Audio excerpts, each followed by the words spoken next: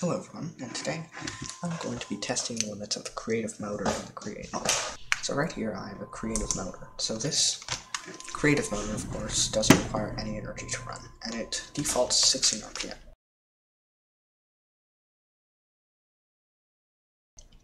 And I'm going to keep it exactly like that.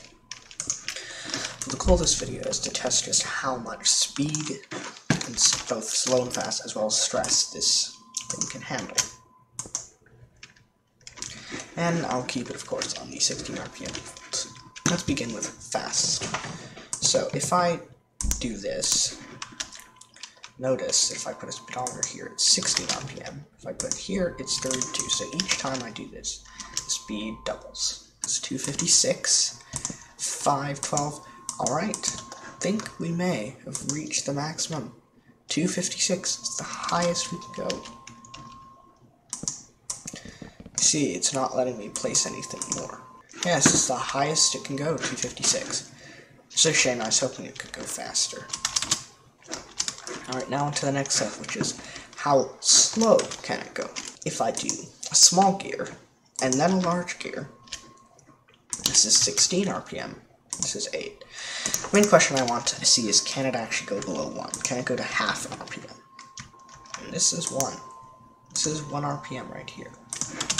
So this is now half of an RPM. I see it's gone from slow to none. I'm going to see just how much I can slow this down.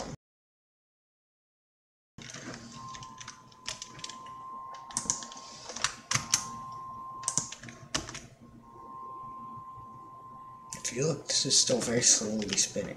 Check the speed, 0.125 RPM. So since it shows up to 2 decimal places, theoretically I could still make it to 0.6, 0.3, which I'm just staring at my screen here, and I can see the pixels slowly moving. So this is still technically going. This here is running at 0.01 RPM. It's the slowest thing I think it will be able to do. You can't even see it, but it still says it's going. But how stressful can I make it? Just how stressful. So, the thing with the stressfulness factor is that these gears and belts don't really contribute any stress to the system. Stress occurs at maximum speed. So I'll once again get up the creative motor at standard 16 RPM, and then max out speed. And another thing I'll put here is the stressometer, which measures how much stress is there in the circuit. And or the system, if I add more crushing wheels, it's 245 left, so it's definitely going up. But what do you even use crushing wheels? But the goal of this video isn't to find out what crushing wheels are used for.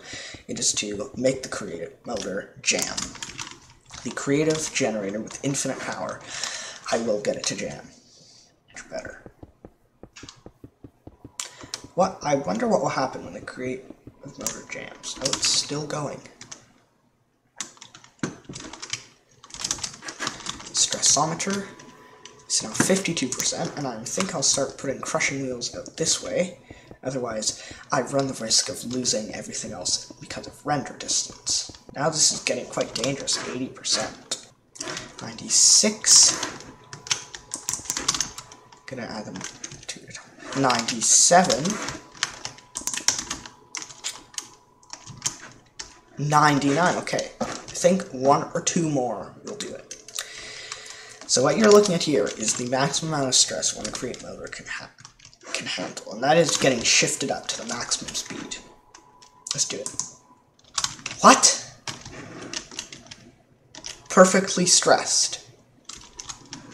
But it's at 100%, and it has 0 stress units remaining, probably because they're both powers of 2. But let's add one more. Overstressed.